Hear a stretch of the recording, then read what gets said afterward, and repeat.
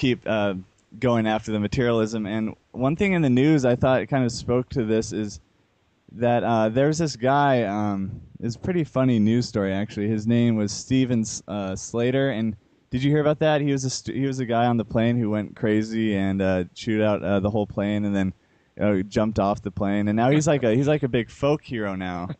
And it kind of like so many people support this guy, so it shows that people hate their jobs. But it's like if the majority of people hate their jobs, why do they keep going? Why do they keep going? And I think that is linked to materialism. It's because they're addicted, to money and this materialistic, superficial lifestyle. Well, I kind of go by the philosophy that if culture and mass, as a whole exists in a certain way, then it was planned to be that way. So it probably was planned then that we're all supposed to just be working way, way more than we used to, and that we are working way, way more than we used to. Okay, just go ask your grandparents. How the way things used to be 50 years ago, 60, 70 years ago, with what people's mortgages were like and how much people worked. And yeah, some things are better now. I realize that, but I'm not saying it was wonderful back then. But you can easily trace how things have gotten worse. All the moms they're not moms anymore. Do we even have moms anymore? They're all working. They're all at Slave Mart and the post office and doing all these stupid jobs. And yeah, I know we need the post office. I know we would just die without it. I'm sure. I'm not too big on the whole, like I was talking about on my show today, on arguments about how people make all these arguments how we need all these things. I don't know. Would we really just die if we didn't have something like this super corporate structure all of a sudden? What if it went back to being just a much less of a force in our lives? Would we? I think we'd get used to it in about 3 days, and I think a lot of people would be a whole lot happier. They'd say, "Oh my goodness, I can't believe it! I actually can. I don't have to get up at 6 a.m. and throw my kids in the car and then see them 12 hours later when I pick them up at 6 p.m. at the after-school slave camp." So. But I forgot what got us onto this. Yeah. What were you just mentioning? Well, I was just going to bring up something you brought up before. Didn't you? You used to study the hunter and gatherer old tribes and stuff. Didn't you say they actually had a lot of downtime? Basically, I mean, they weren't always just barely scraping by. Like a lot of them, you said, were pretty prosperous, right? Oh, it is just that's just the biggest secret around. I mean. You watch the Discovery Channel or the Unlearning Channel or the False History Channel, and you get it was so horrible for the primitives are just they're barely making it. You're barely scraping by to 35 years old, and it's a hard life of the wild. I mean, how much that's about as true as a spaghetti western film that makes it look like the Wild West was this crazy, insane place because of guns. Okay, it's just all fake. Fake everywhere. Everything on TV is fake. Okay, fake history, fake science, fake anthropology, fake everything. Okay, so yeah, I mean that's exactly. I got a 4-year degree in anthropology at the U of New Mexico. I studied hunter-gatherers like a fiend for 4 years, and I mean I read outside of class and everything. And yeah, I mean they had a totally different kind of life than we're told. They're the ones who are advanced. Okay, civilization is the derogatory term. They're the ones who have free time. Just go read Henry David Thoreau's book, Walden. Read the first chapter. And what you get is you find out, okay, yeah, you've got the civilized Europeans, poverty everywhere. Okay, shanty towns for miles. Okay, people don't even have a door that closes or heat in their little, thin wood-walled house in 0-degree weather in the winter. But here are the American Indians. They all have homes that are free, that can be built in a few days. They don't have to slave away paying for their shanty that doesn't even have a door that closes their whole life. And everybody can afford one of these homes. Everybody has the same sort of home. We don't have to hate each other because, the people up the street in our materialist culture were so jealous because they have 2 more bathrooms in their house than we do. So, yeah, I mean, they have time for leisure, philosophy. I mean, we are so backwards, man, that I don't even really know what to say. Yeah. I mean, we actually think that the primitive people. I mean, how could primitives when they don't have to work to pay a bank? Okay, the food grows in the trees and the nuts fall to the ground and they pick fruit off. I mean, it's a Garden of Eden type diet, as Dr. Lorraine Day would say. But we actually, you know, they don't have to pay their house off. They don't have to do upkeep on the house. All they have to do is basically take care of daily life affairs. It's such a different. And people, I say this, and people say, "Oh, Jeff, you're romanticizing the primitives." No, I've got a 4-year degree in it. I studied every ethnographer you can imagine, from Franz Boas to everybody else, all their notes and documents and information. I studied about the old hunter-gatherers from the early 1900s. There's the modern ones. I took classes called Modern Hunter-Gatherers. It is all just the biggest lie. Civilization is where people don't have any time. It's where families destroyed. It's where the diseases are. You hear on Fox fake news that, oh, modern medicine is the marvel of civilization. And, oh, really, no cures for anything except, erectile dysfunction, if that even is a cure. I mean, we're the ones who have cancer, and it's not because they were dying quick or something, because everything's just a lie. I mean, it's hard to explain, but they have to keep up this lie. They can't tell you that, civilization is the one actually where the slavery is. And the primitives, American Indians being the best example, one people are most immediately aware of, such as in the film Dances with Wolves. And that film is not just some Hollywood trash. When I was down there at the U of New Mexico getting my undergrad degree, I talked to many Native American studies professors that were there, and old Indians, 95-year-old guys on Indian reservations, and said, "Hey, is that film accurate?" Some of the Indians had never seen it, so I described it for them. And they said, "Oh, yeah, that's accurate." And the Native American studies professors say, "Oh, of course, the film is totally accurate. The person who did the film had roughly accurate research." So, go watch that film and you can see what a lie we're living in civilization, or how you've been lied to believe that, all the primitives are, had it so bad. And, no, they were the one who was spiritualized. The American Indians had the great spirit. They saw it in everything, and they felt it in everything, and we're the ones who've lost it and want to go slaughter more children in Afghanistan. Yep. So there you go, man.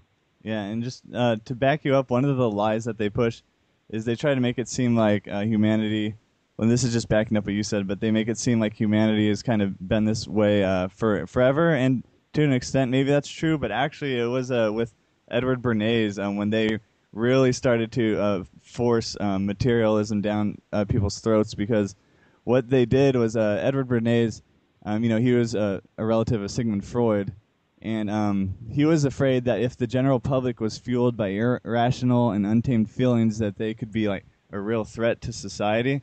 So what they did was they used kind of like war propaganda to push consumerism that we live in today, and he said that the consuming self is docile and easy to maintain. So it's really, that's just one more way that they control us right now.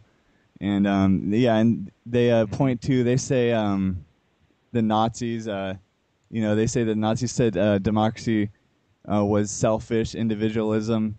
So it's all related to that. And then, so basically they use materialism just as another way to keep us kind of drugged, and just like an addiction, just like I said. And he wrote the book called Propaganda, which goes into that, which is really interesting, actually. I think anyone listening should look into that, because it describes so well the state that we live in today. Well, check this out. One thing that was noted among anthropologists, if you had this will flip you out. It's totally an add-on to what you just said. When anthropologists would, go study the tribe in the Amazon that, just had first contact with the glorious civilization, a couple of years earlier, they would bring in a material item like a Barbie or a Cabbage Patch Kid or something like that. People would flip out. They would fight over it. They would rip it apart because they were trying to get it, and they would just go absolutely nuts, as if they were in this crazed, addictive state to get the material possession. What does that tell you, man? You know as well as I do that they're doing all kinds of stuff. The kids flip out in Toys R Us here in America. It's not their fault. And the parents get all mad and scream at them and can't. Well, it's not like I know that. I remember this when I was a kid. I don't actually go to Toys R Us with my kids now. I just remember this when I was young. And it's not really their fault. The stuff messes with our mind. All this crap in civilization, I don't know what exactly it does. like I've been telling my listeners on Antimatter Radio, I've had to get rid of some of my possessions over the last few months, and it's just because I just don't want to think about it. It just messes with me having this stuff around. I just want to be free of it all, and not have what moth destroys and rust corrodes. And so it's just I think there's a deep psychological vein about all this materialism and all this junk and Walmart shelf stocked and Toys R Us shelf stocked that I don't even think people really understand exactly how their psyche is. I mean, our psychology is like a movie theater in a lot of ways. I mean, we are taking in images from the environment and reproducing them in our mind. We also have deep, deep memories that don't appear to be connected to our immediate daily life, which are also contributing to our inner psychic life. And the only way you know some of this stuff is if you're actually paying attention to your inner consciousness rather than just always looking out at the world. And, if our consciousness is sort of this picture theater, you wonder exactly what's going on with all these weird forms. What does a Cabbage Patch doll do to a little child, when they're forming all these conscious images of consciousness and all these psychical structures inside them? You wonder if it just makes them flip out and makes everybody lose their mind, and then so we're just a culture of ruined people or something. I'm not sure exactly about this, but all I know is that I'm going to be 40 years old next month, and I still have all these horrible commercials racing through my head. Yeah. Anybody who's my age remembers the Carpet Fresh commercial. All these stupid commercials when I was young, and they just won't leave. It's my consciousness is a recorder in some ways. So you wonder how we're corrupted in ways that we just don't even understand. Yeah. And actually, materialism, it goes a lot deeper because Bernays talks about how, they would actually. So say you're watching a commercial and you want to buy like a vacuum cleaner, but actually, that's actually appealing to a much deeper part of you than just thinking, you want that for a vacuum cleaner. What he talks about. Make it actually appeal to your core self, some of your innermost desires, and that's how they manipulate you. So it's a lot more than a vacuum cleaner. It goes in, maybe the woman, it goes into how she wants to help her family and help keep the house clean. So what they do is they manipulate like your inner core self, and then they put products out for to get you to want to buy those basically. Mm-hmm. So they're replacing. I mean, just compare our brothers, the American Indians, our brothers and sisters, these people of power. I mean, I study them quite a bit, as you can tell. Compare their life. Their consciousnesses were shaped by the fractal structure of the Creator's kingdom everywhere. The Creator's nature. That emanates from, since it's created by God, it emanates from God. I mean, leaves and sky and deer and birds and hummingbirds zipping around and these incredible things called honeybees that create this medicine called honey. I mean, all those fractal forms structure their consciousness. They're living this spiritually created theater, okay, created by God, who exists in all things, just like it says in the Bible. That's what structures their consciousness. And here we are, TV images forming this mythological theater of our consciousness. All these, because we all have thoughts and images going through your consciousness at all moments. If you don't know it, you're just not taking the time to look. Go sit in a closet tonight and look, and you'll see what I mean. It's a racing, living theater of thought and feeling and visualization in you. And it's not all of it created by the outside world, but that which of it is. I mean, compare us to the American Indians who had it created by God's natural world versus us having it created by the stupid corporatistic New World Order's world. I mean, what a complete joke. But we got to say at the same time, we can change this about ourselves. There's no need for us to. I mean, consciousness is consciousness. It ultimately, our soul. We all have souls, and those are directly connected to God. That's why it says in Genesis 1:26, we're created in God's image. Colossians 3:11, 1 Corinthians 3:9, and so forth. So, I mean, we can change this right now. It's just we have to do it. We have to throw away this stupid culture. I mean, we have to do it kind of in a way fully. If we do, then who cares what the New World Order and the Illuminati do? They can do whatever they want. They can come and say, oh, we're going to vaccinate people and try to take guns. Hate their jobs, but it's like if the majority of people hate their jobs, why do they keep going? Why do they keep going? And I think that is linked to materialism. It's because they're addicted, to money and this materialistic, superficial lifestyle. Well, I kind of go by the philosophy that if culture and mass, as a whole, exists in a certain way, Keep going after the materialism. And one thing in the news I thought kind of spoke to this is that there's this guy. It's a pretty funny news story actually. His name was Steven Slater, and did you hear about that? He was a guy on the plane who went crazy and chewed out the whole plane, and then jumped off the plane, and now he's like a big folk hero now. And it kind of like so many people support this guy, so it shows that people. Then it was planned to be that way. So it probably was planned then that we're all supposed to just be working way, way more than we used to, and that we are working way, way more than we used to. Okay, just go ask your grandparents. How the way things used to be 50 years ago, 60, 70 years ago, with what people's mortgages were like and how much people worked. And yeah, some things are better now. I realize arguments about how people make all these arguments how we need all these things.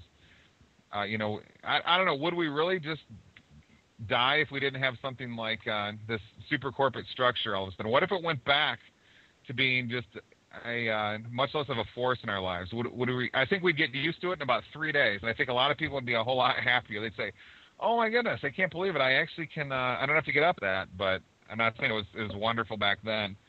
But you can easily trace how things have gotten worse. All the moms they're not moms anymore. Do we even have moms anymore? They're all working. They're all at Slave Mart and the post office and doing all these stupid jobs. And yeah, I know we need the post office. I know we would just die without it. I'm sure. I'm not too big on the whole, like I was talking about on my show today.